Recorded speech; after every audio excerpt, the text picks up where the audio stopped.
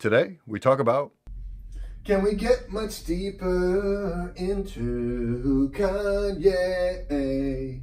Kanye, best beat drop ever. Oh, all right, so last time we left off, we were talking about the Nike line. Now let's get into Adidas. So first and foremost, the first model that came out, All-Star Break 2015, Bop, the, I almost said the Air Yeezy.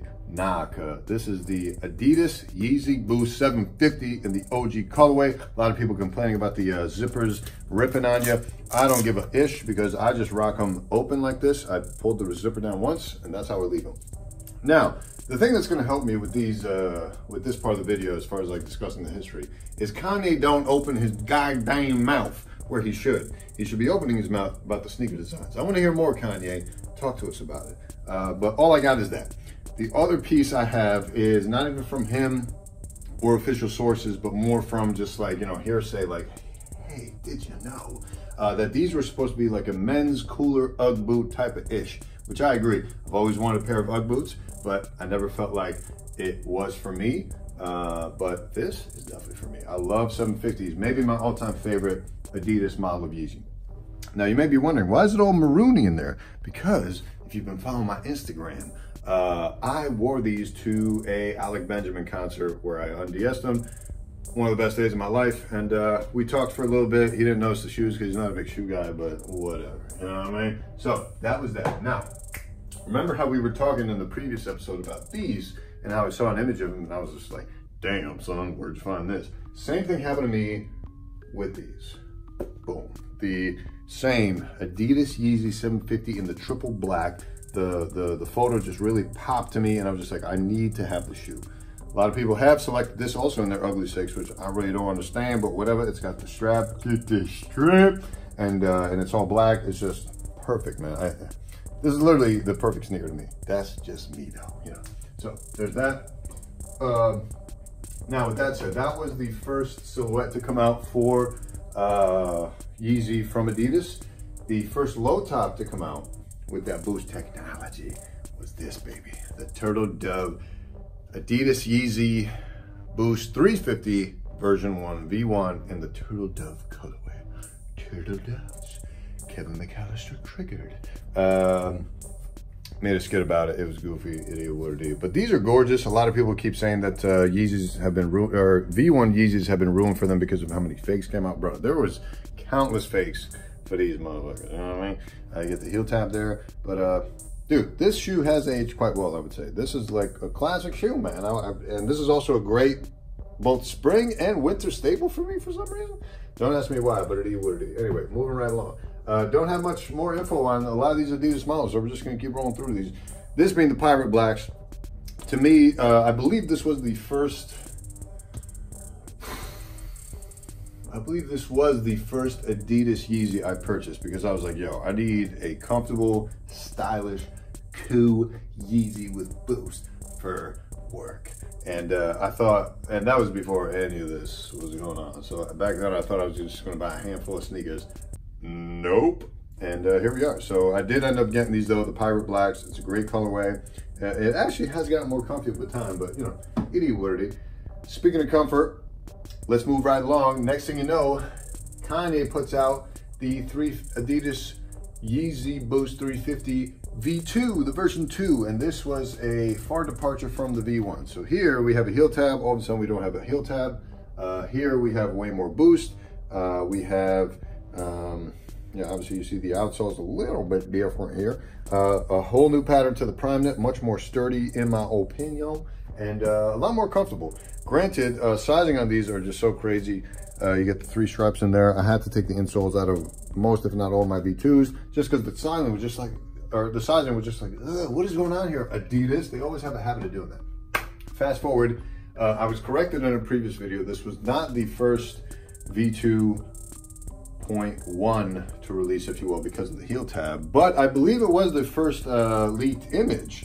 Although I do feel like we did see images of the bread Yeezy V2s as well with the heel tabs worn on Kanye's feet when he was walking out of that gym in New York, I believe. But this time you get the reversal of the pattern. You get a heel tab added as opposed to the V1 V2.1s, or I guess these are the V2.0s, 2.1s with the heel tab. Otherwise, no change to the outsole, midsole, and the prime knit pretty much similar with a lot of the same cues as far as the pattern goes.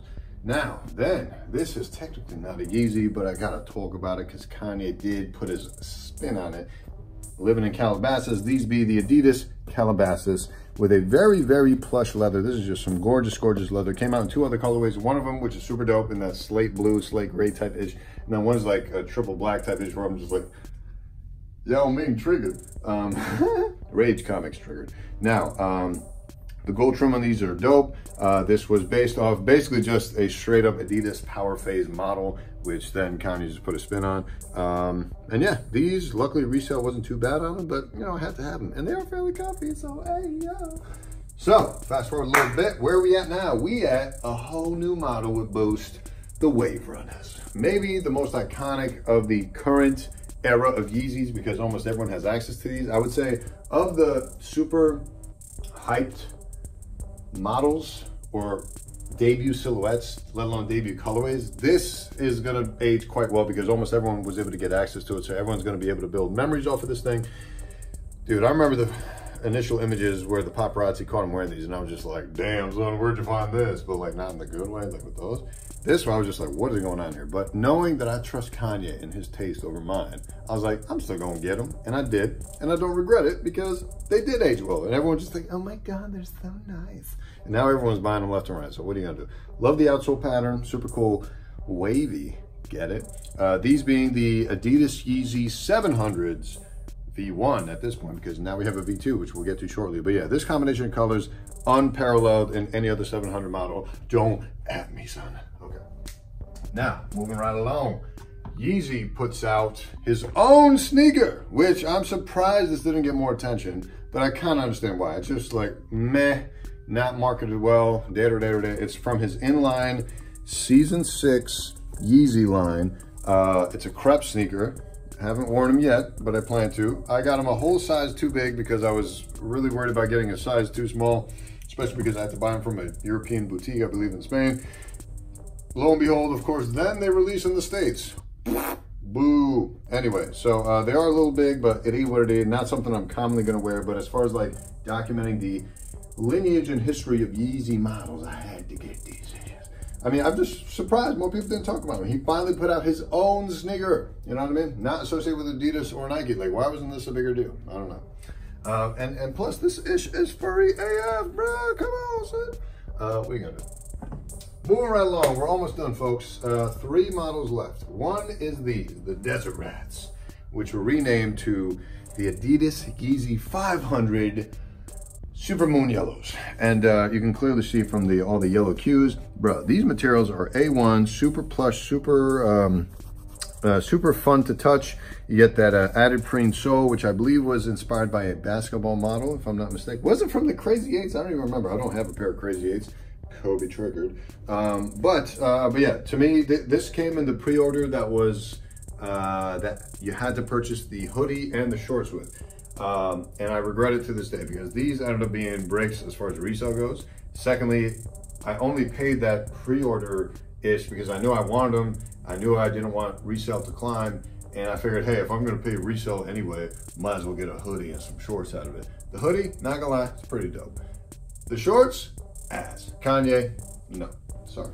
Maybe they're great for women because I know Kim Kardashian modeled them to begin with, along with the whole look. But yeah, for men, there's no drawstring. They're loose AF and they're short. It's like, bruh, you know. But anyway, the shoes, very comfortable. Love these for work. Half size up, by the way.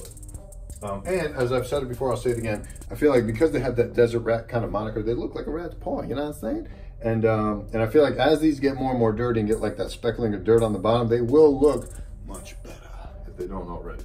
Now, rounding it out, we are going to end this with a discussion on the static pack. This being the reflective of the 350s. There was a non-reflective as well, meaning that it was 3N AF. And if this was the Yeezy 350 V1, and if this was the Yeezy 350 V2.0, and if this was the Yeezy 350 V 2.1. This would be the 2.2, baby, because all of a sudden we have a whole new prime knit pattern to the upper. We get the see-through piece, which is becoming a super popular thing with a lot of Nikes. You see it on the Zoom flies with off-white and the Converse, and you see it with obviously the what do you call it? The Element 87s, which really kind of push it into the forefront. To me, it's just like a meh, that's cool, but whatever, but you know, whatever. Now, with these, again, the sole is maintained, it's a similar sole, but the prime knit pattern on the upper completely revamped, still maintains the heel tab, and now all the latest Yeezy V2s that we're seeing, the 350 V2s that we're seeing, have echoed this similar pattern. Not gonna lie to you, I keep saying it, man. That clay colorway is pretty dope. Just can't do it, man. This is good enough for me. It's a nice base canvas with that whitish tone to it, and I'm good, you know? And I've got enough V2s, come on, son. And to end it all out, along with that static pack came the first ever Yeezy 700 V2. That being the V1 with the Wave Runner, this being the V2 and the static. There's been some other colorways rumored slash confirmed for release. But yeah, so this took the same sole, and we talked about this on a different video as well, but this being the V2 sole, or I'm sorry, the 700 V1 sole taken with a new upper from the Wave Runner slash 700 V1 for the static V2. Again, get some of that premium feeling, not pebbled leather, but you know, nice plush leather, nice plush mesh. I really like this mesh. The laces, not as huge of a fan of quality-wise compared to the neon of the Wave Runners, but you get the Ortholite Yeezy insole there, boom, boom. But again, same sole. So yeah. Also, to me, honestly, not as comfortable with these. It's not that big of a difference, but it is what it is. So what are you gonna do? With that said, guys, we made it. Woo! Now, as far as rumors go, I believe there should be a basketball model coming out at some point from Yeezy line, as well as a Fahrenheit 451 inspired Fire Flame midsole type-ish coming out as well. I'm excited for both of those. Yeah, man, Yeezys, baby, Yeezys. Thanks for joining. Let me know if you have questions. Don't at me about politics stuff, like why are we even still on that? Actually, we're not on that. I just reintroduced it to the conversation, my bad. We'll talk later, bye. Peace.